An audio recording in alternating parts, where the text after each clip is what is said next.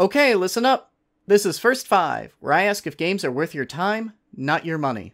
I played a game for 5 hours, and I'm going to tell you if those were 5 hours well spent. Today, we're obsessively striving for those 7 golden letters in Runner3! Runner3 is a game that's obsessed with perfection.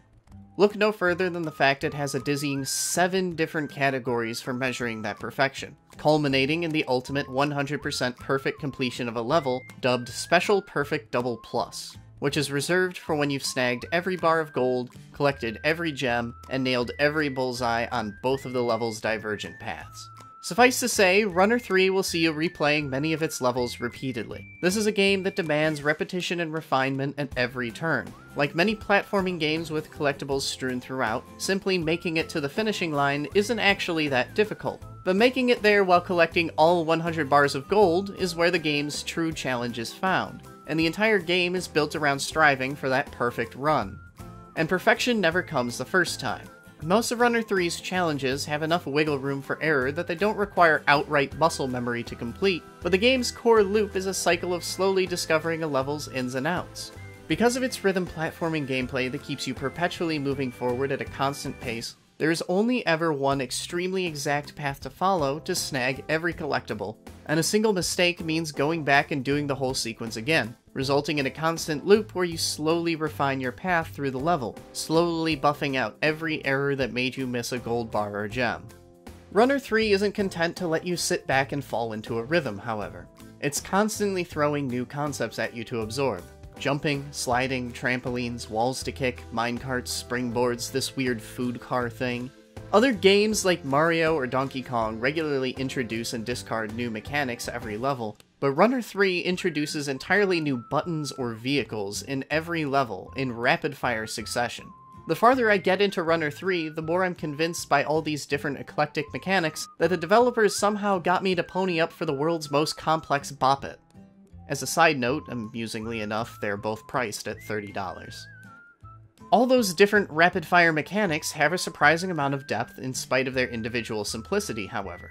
The most notable example is the slide. In its most basic form, the slide just lets you duck under obstacles. But if you slide while in midair, you actually fall significantly faster than if you just let gravity drag you down, which leads to a few different applications. You can abuse it to execute a quick succession of little hops by jumping, sliding, and jumping again, and the game regularly requires you to utilize its increased speed to snag a gem or go down one of its many special paths.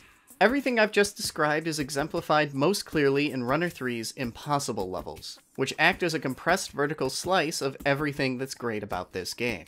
Even though I can't beat a single one of them, I can say with confidence that they are absolutely the high points of this game. Both mechanically and conceptually, these levels take everything that Runner3 is good at and jacks it up to 11.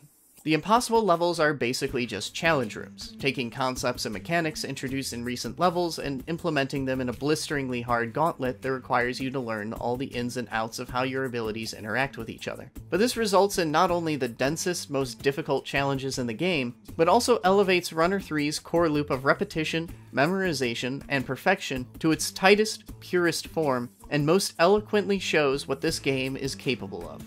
When I was spending a half hour beating my skull against one of these levels, slowly inching my way further into it, experimenting with different patterns of jumps, slides, and kicks, the game truly clicked for me. On that high note, let's move to the verdict.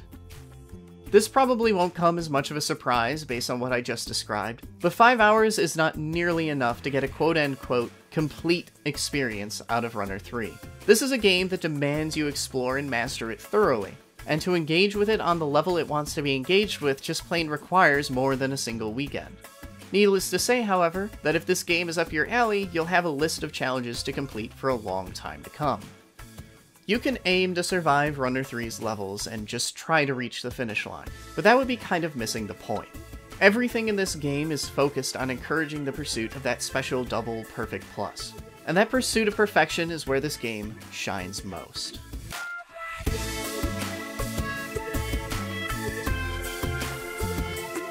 Hey, I hope you enjoyed this episode of First 5.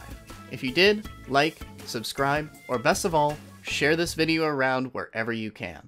Runner 3 by Choice Provisions is available on PC and the Nintendo Switch. I'll see you all next week.